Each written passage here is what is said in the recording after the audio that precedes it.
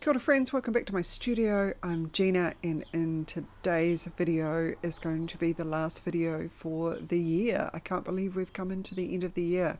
It has been such a busy year this year, which has been fantastic. So today's video is going to be inspired by an early Christmas present to myself. I bought this book, 1000 Chairs, and as you can see, I've already marked a whole heap of pages that are absolutely giving me inspiration of some of the chairs that I can create in miniature, and I've marked 5 of them that we're going to have a look at today, so there's definitely a heap there. And I thought this would be a great little one to add into the schedule over the next year, just to kind of break things up a little bit and to kind of give me a little bit of a break. So let's have a look at the first 5 out of this book that I've been able to create. So let's get started. First up on the list we have the harp chair, and the harp chair was originally designed in 1968, and it was based on a Vikings ship bow section, and you can really see that in actually the chair, which gives the design a really powerful optical illusion. One of the things that I really loved about this chair was not only about the form of it, but actually that it was all strung together. So with this particular chair, I've actually 3D printed the parts. All of the chairs in this video are 3D printed. So I've actually just glued those 2 cross sections together, because the bit that's going to take the most amount of time with this chair is actually stringing it up together. So one of the things with the strings is that it's not just about looping them all around the frame or where the holes are in the frame. What I noticed with the chair is that the string is actually crossed over in order to give it a reasonably comfortable area to sit on. Otherwise, if it was just looped round and not crossed over, then you'd actually be sitting on the cross sections of the chair. It should make a little bit more sense once we get to the end of it, and you can definitely see it on the finished product.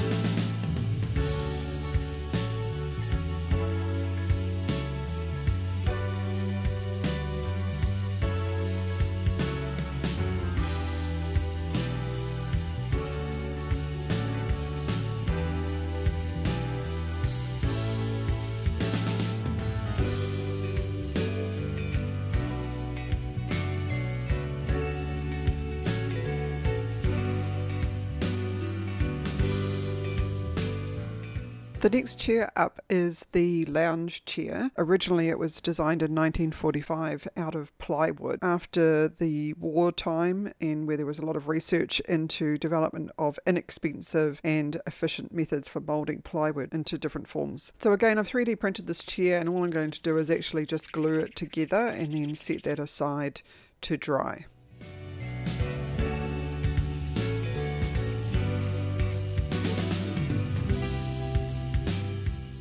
Okay, and next up we have the shell chair, and this one is actually originally designed in 1963, and it was originally designed and crafted out of plywood.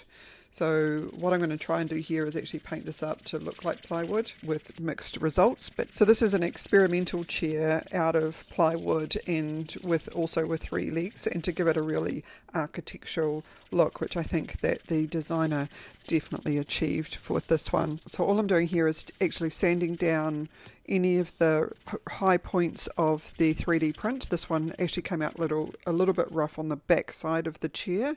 So what I'm going to do is I'm going to take some Milliput, which is basically a 2-part epoxy putty, and I'm going to use that to fill in any of the areas where the 3D printing has missed, or where there's actually, you can see the filament more importantly. So just on the underside of the chair and on the back of the chair as well. So I'm just going to concentrate on those areas.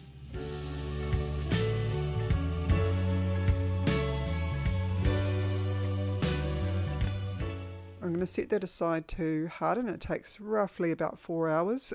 This thin coat didn't take too long at all. Then once that's hard, I'm going to sand that back just to make sure it's all nice and really nice and smooth, even though I've in the process used some my finger and a bit of water to try and smooth it out a little bit better.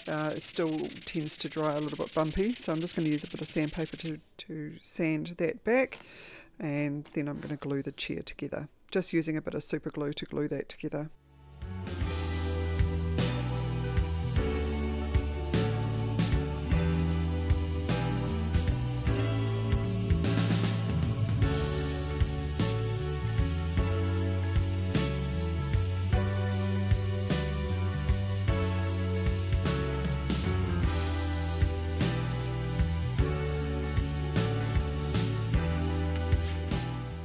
Okay, so next up we have the tulip chair, and this one was designed between 1955 and 1956. One of the first chairs that had a single leg underneath it.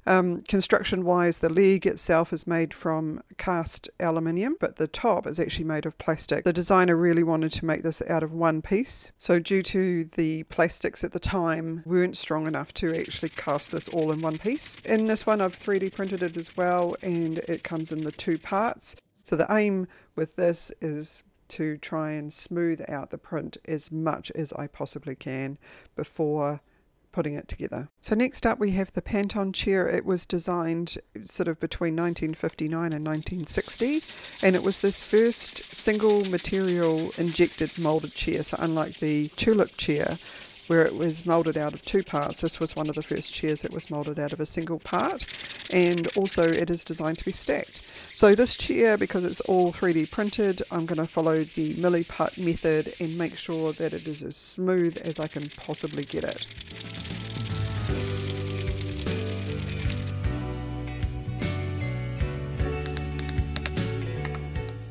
So with the painting, I've got a base coat of grey primer, and then I've put 2 coats of gloss white on 2 of the chairs. So to finish off the tulip chair, all I'm going to do is paint the seat red. I'm just going to give it 2 coats of red. I'm not too worried about how tidy this is because I'm actually going to use some flocking over the seat.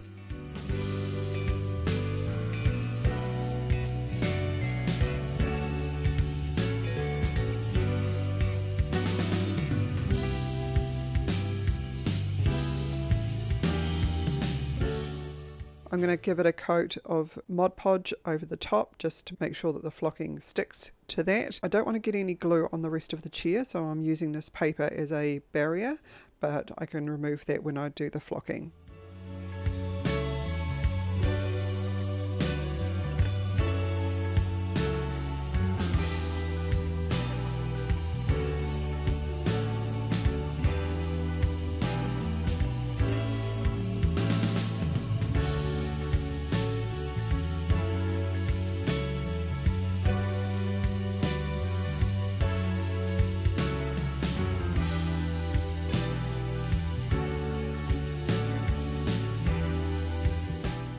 For the shell chair, what I'm going to try and do is paint this up to look like light coloured plywood. So I'm just going to use multiple layers of paint. I'm going to start with the darkest layer first, and then I'm going to work my way up to a really light wash, and then I'm just going to varnish it to give it a little nice shine.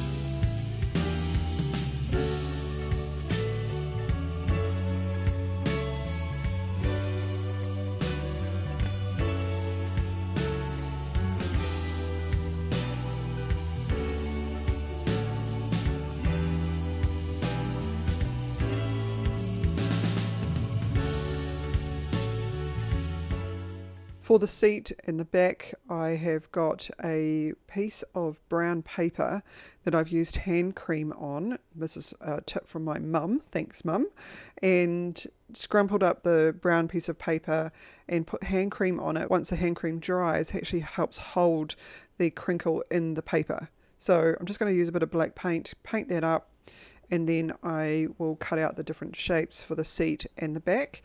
And then I'm just going to use a little bit of batting to build out the back, and then add a little bit of substance to the seat, and I'm just going to glue those into place.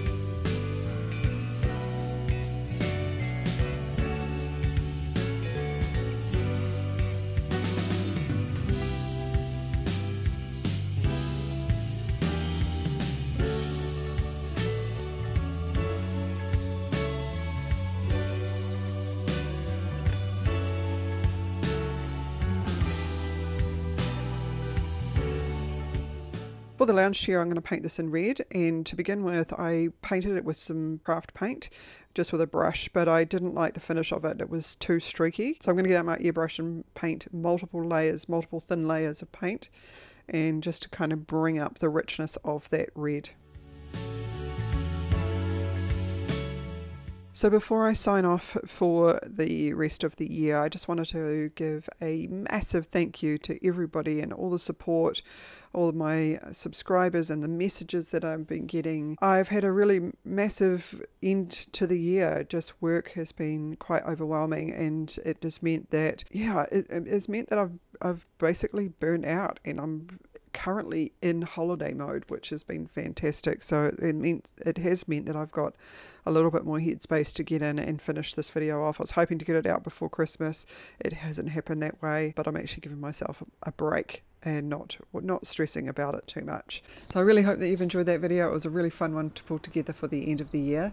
And if you found the video helpful, hit that like button. It really does help the channel. And if you haven't done so already, consider subscribing. And until next year, everybody, I'll see you then. Bye for now.